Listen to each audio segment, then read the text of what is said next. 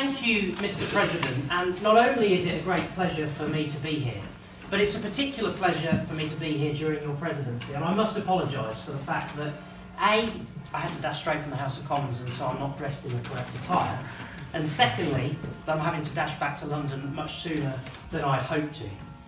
When I was first elected as a councillor back in 2007, one of my colleagues explained to me over a pint in a pub after a meeting his experience of university back in the early 1960s. He was enormously bright, attended Cambridge and studied economics. To my surprise, he explained that at that time around only 20% of people went to university, which is almost unthinkable in today's day and age. At that time, there were no fees, there were less institutions, less courses. But what is undoubtedly the case is that that setup was elitist. With a relatively smaller population and only around 20% going to university, it is much easier to see why the government could afford to cut the fees of all the students. Today, we live in a different world. There are fees, there are more courses, there are more institutions, and I would argue the system is no longer elitist.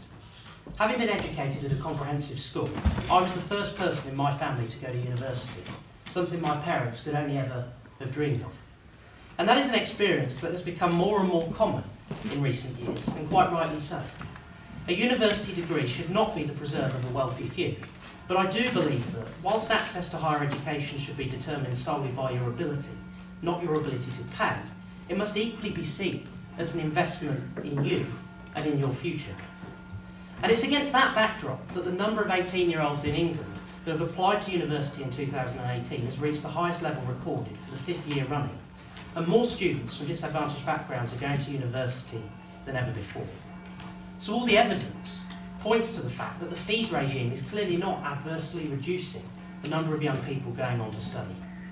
Now, of course, in an ideal world, there would be no cost, but politics is all about choices. Personally, given the option as a constituency MP, I would rather spend more money on our schools, on our hospitals, on other less established routes through which our young people can succeed, such as apprenticeships, to help broaden opportunity. And at the end of the day, everything has to be paid for. And when I speak to young people in my own constituency, they tell me of their real worries about personal debt. And they're right to worry. If we spend beyond our means now, it will be our generation that will pay the price. And in that sense, personal debt and government debt are inextricably linked. The government has no money, it's all taxpayers' money. So whilst it might sound attractive on the face of it to exclaim an uncosted mantra of free fees for all, it will be the very same generation that, whilst benefiting in the short term, will eventually pay the price, and in the end, foot that bill through higher taxes and more borrowing. That is an inescapable fact. And that is why the current system of student finance is deliberately designed to be more progressive than the one it replaced. And generally speaking, there has been pretty broad consensus across the parties about the parameters until recently. As you will know, not only do students not pay a penny up front for their tuition, but as of this month, graduates will now only begin to pay back their loans once they earn more than £25,000, which will be adjusted in line with average incomes thereafter, putting an average of £360 back in students' pockets. As I say, I believe it is right and necessary that graduates should contribute to the cost of their higher education, and that this contribution should be linked to their income. Notwithstanding that all degrees are considerably subsidised, this means that those who have benefited the most from their education repay their fair share. In fact, in descriptive terms, the current system is more akin to a graduate tax than a loan system. This approach ensures that costs are split fairly between borrowers and the taxpayer, and has helped more young people from disadvantaged backgrounds go to university than ever before. It also provides a safety net in that those who have not repaid their loan after 30 years, for whatever reason, see their debt wiped off. In contrast, abolishing fees would make universities directly reliant on the government to pay for teaching. The experience of grant-funded HE systems from Scotland to continental Europe is that they struggle to maintain high enough per-student funding levels to deliver high-quality teaching. In Scotland, for example, the average Scottish domiciled university place was underfunded by 6% in 2014-15, according to Audit Scotland. In Germany, per-student funding levels have fallen 10% since 2008. England has its own experience of this. In the 2 decades before England introduced fees, resource per student fell by over 40%. We could therefore reasonably expect a similar fall over time if we abolish fees today.